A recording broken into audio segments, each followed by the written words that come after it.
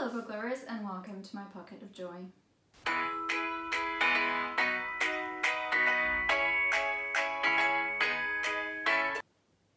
What? What is this I'm hearing?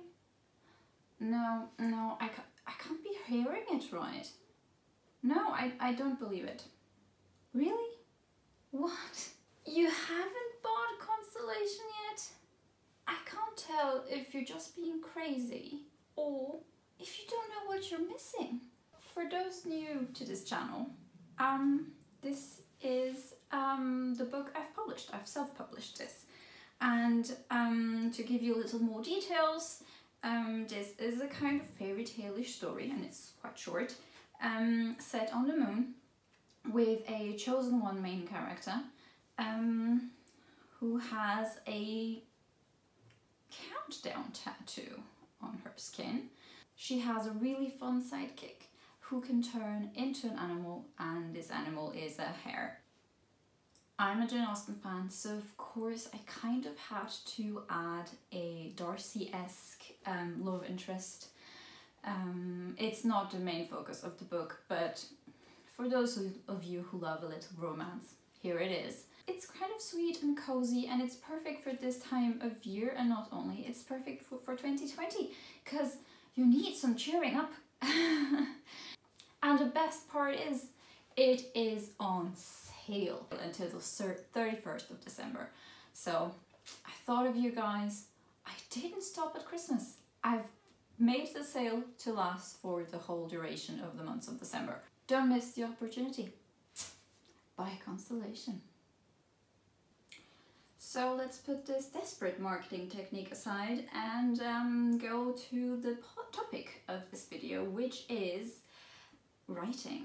I decided to take you with me in this journey that I will be going on today, which is writing a very big and important chapter of the sequel of Constellation.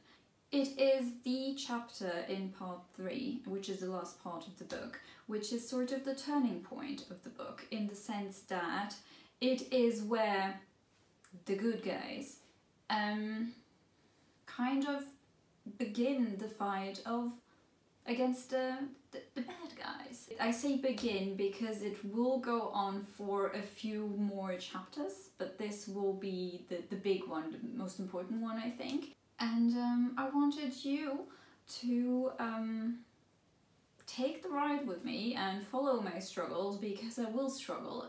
I usually struggle when I know it's a big deal. Come with me and see that for yourself.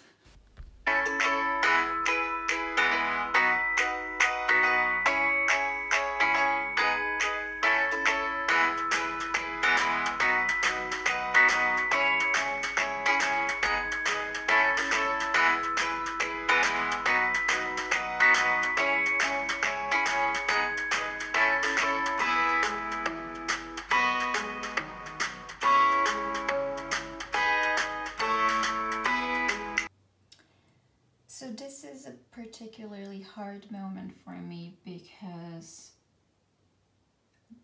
I need to write a speech, and I am much more talented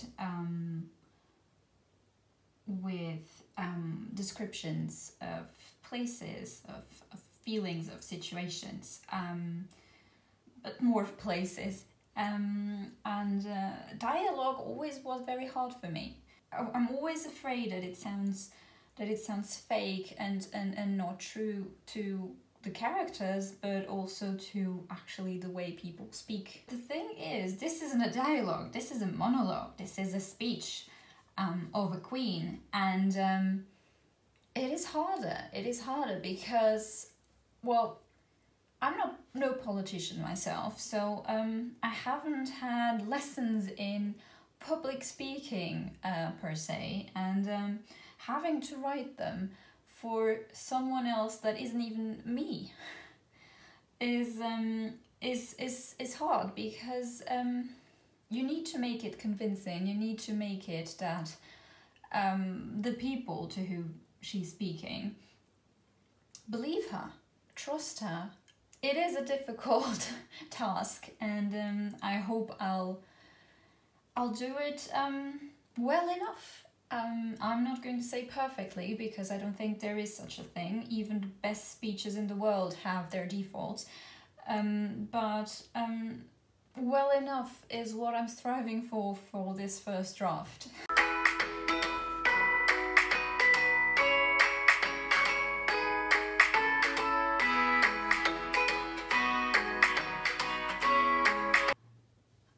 So I've done my speech. I'm actually happy with it, I think. Now we'll start a tricky part, because this important chapter that I'm writing has basically 3 things happening at the same time. And I'm not sure I want to do 3 separate chapters for them, because I'm not sure there's material for 3 chapters. 3 chapters? Well, of course I could always flourish it and add stuff, but I don't believe it's necessary, and I don't like to read books that have too many flourishes just to make it longer, kind of. So for now, I will just mix the 3 elements, the 3 things happening in 3 different places in the same chapter. The important part for me here is that I write the story as I want it, I mean as it's happened, and then if it turns out that it looks better in 3 different chapters, I will do it that way, but at least I will have the layout already there.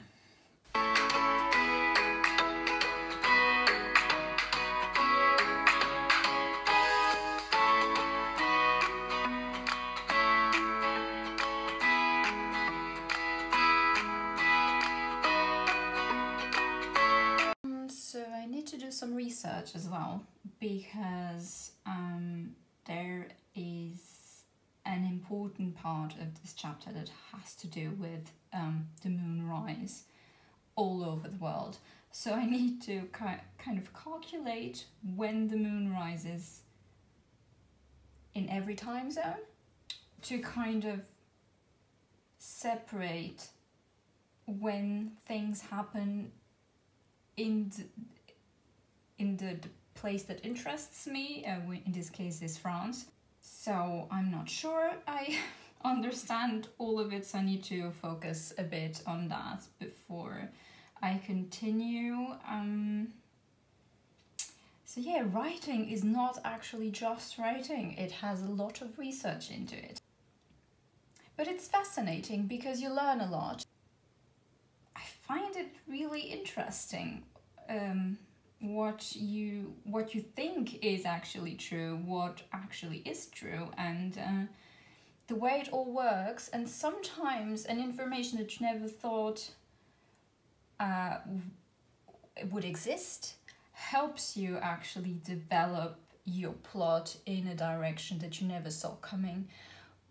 This is why I think research is actually one of the most important aspects of writing. Of course, imagination and everything is the starting point, but in order to make your story have meaning and kind of have like important roots and structure, you need research for that, and that's what I'm doing.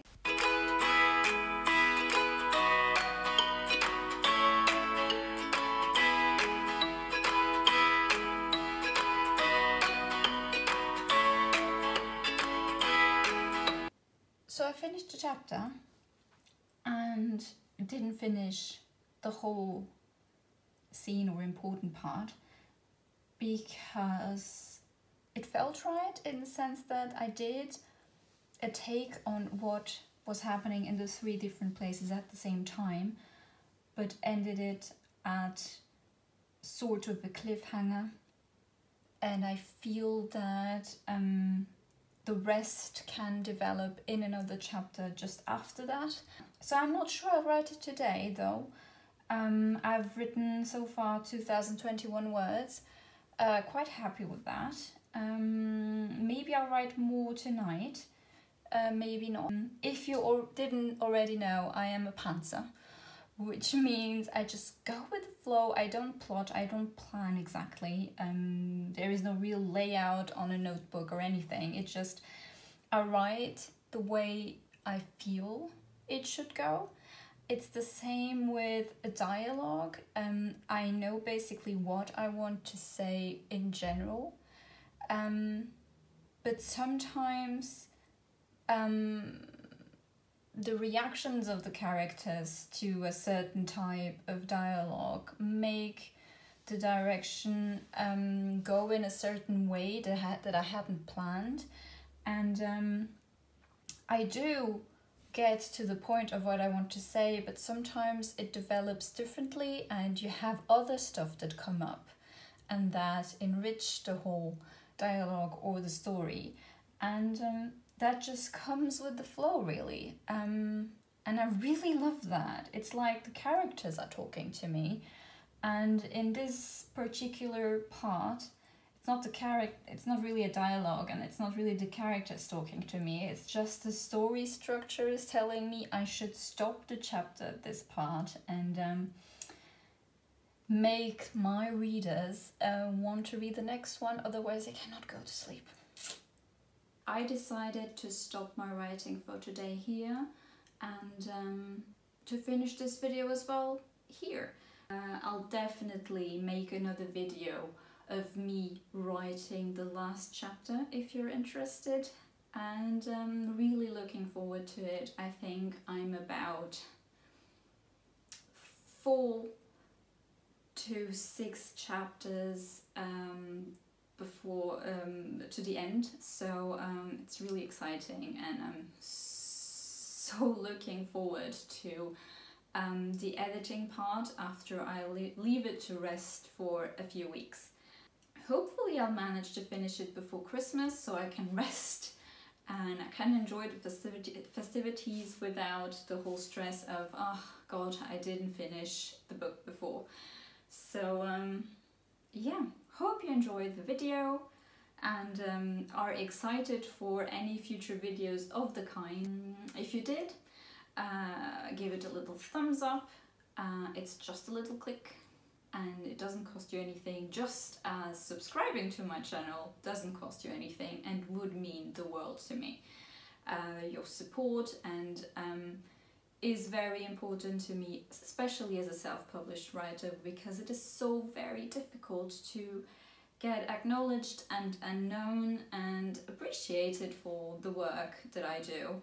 I hope you have a lovely weekend, the last weekend before Christmas. Stay healthy, stay kind, stay happy, and see you next time. Toodaloo.